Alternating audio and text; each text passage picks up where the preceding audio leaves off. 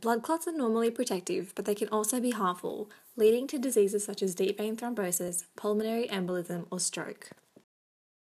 Smoking is a major cause of heart disease and increases the risk of heart attacks due to atherosclerosis. Here, the narrowing and clogging of the arteries with tar and fatty substances increases the risk of blood clotting. See? I told you. Luckily, these conditions can be treated with anticoagulants, sometimes incorrectly labelled blood thinners, which work by reducing these unnecessary blood clots. In Australia, there are currently 4 types of anticoagulants used, 1 traditionally and 3 recently approved by the TGA.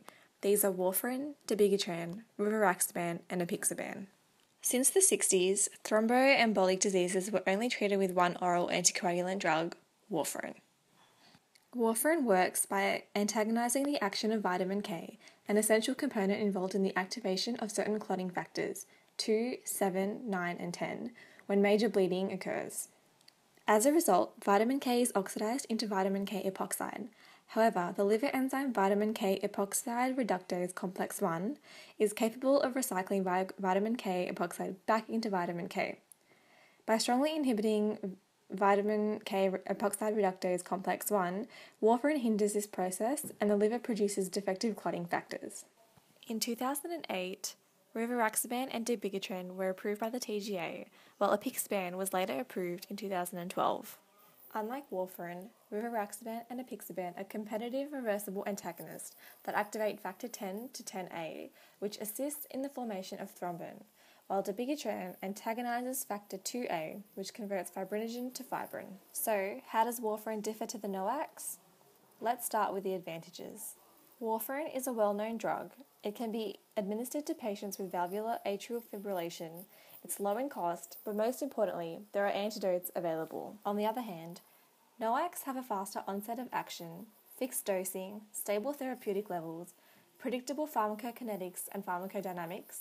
It has a shorter half-life, and patients pending surgery do not have to undergo bridging. But of course, there are also some disadvantages of both.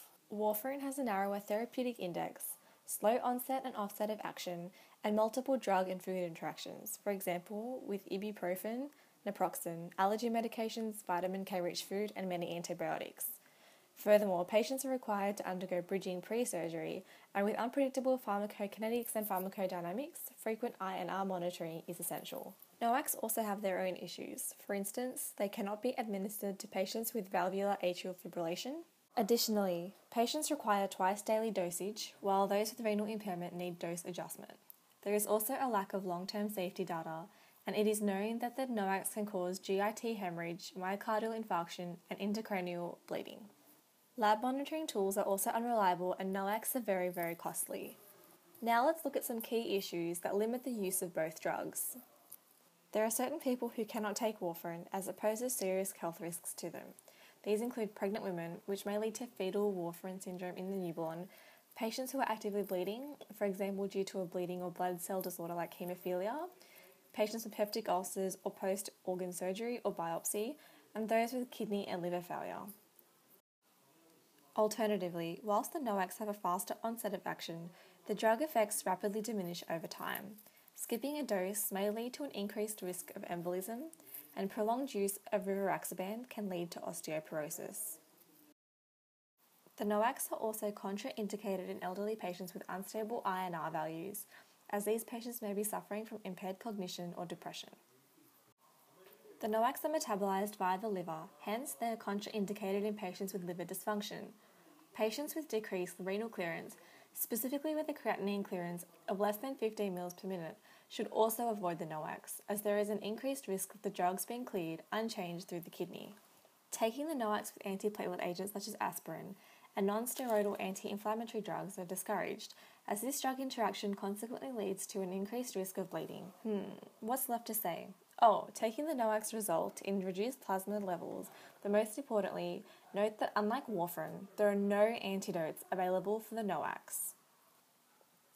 Remember this, man? Considering all that has been presented, what do you think is the best drug for this patient?